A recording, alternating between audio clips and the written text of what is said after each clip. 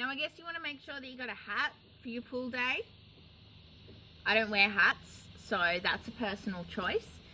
Now sunscreen. You want to make sure you got the 50 SPF because that is apparently the best, recommended by the Cancer Council and my mother. So I don't wear sunscreen, but I'll just show you how to apply it in case you do want to apply sunscreen. Now the whole body application is quite simple. You just want to make sure you got enough on your hands, and then you just apply the hand method. Now there's no need to really like rub that in, because what you want is you want to get the handprints. Like, you want people to know that you've been at the beach.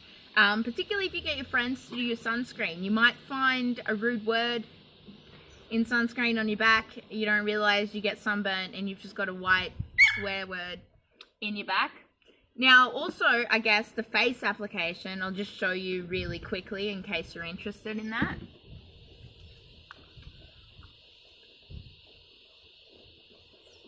You want to make sure that you get it like in the eyes.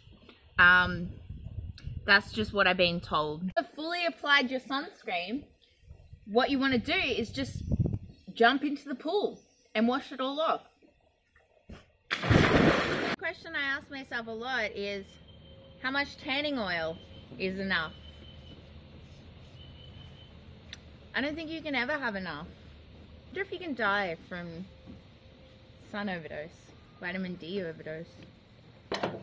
You can get tanning oil, and I think in Australia it's probably illegal to have tanning oil that doesn't have some SPF rating, you know, to protect you from the sun.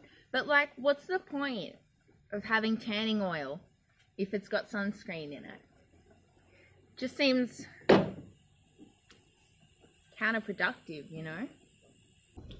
But the main reason that I don't use sunscreen anymore is to piss off my mother. I guess it's that like childhood, teenage years of rebellion that she's told me 1,000 times to wear sunscreen, and it's just become ingrained into me not to wear sunscreen now for that reason. And also I don't get sunburnt. I guess the risk of skin cancer in Australia is like a really high risk, but the people that normally tell you to put sunscreen on have really white skin. And it's kind of like, well, you're more likely to get skin cancer even with your sunscreen than I am to get skin cancer without my sunscreen. I don't know what the UV index would be today, like 6 or 7, but it's hot. It's always about like 30 degrees.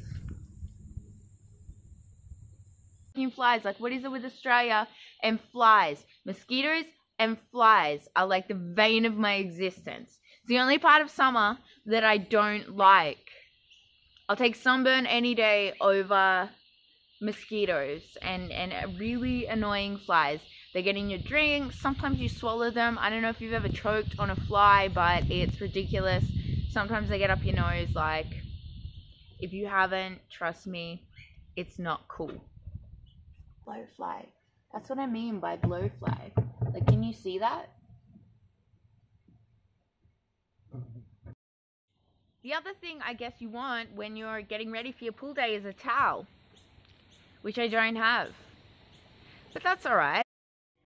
Now you want to make sure when you don't have your towel that you leave a nice trail of water in the house, particularly if you just walk through the driveway, because then, you know, you've got some dirt on your feet and you just leave footprints. So I finally got my towel, necessary for any pool day. I'm just going to leave that one there. Purchasable from any Kmart. No need to go fancy. I guess it's really important to have some sunscreen too. Slip, slop, slap is a slogan that's been going on in Australia for like 20 years. Slip on some sunscreen. Maybe. Slip on a hat. Slap on some sunscreen. Slop on some sunscreen. Slap, I don't know what it is. People always say to me, like, you know, you'll get skin cancer and you'll die. It's like, well, you gotta die of something, right? It's like when people say to me, oh, you know, smoking kills you, right?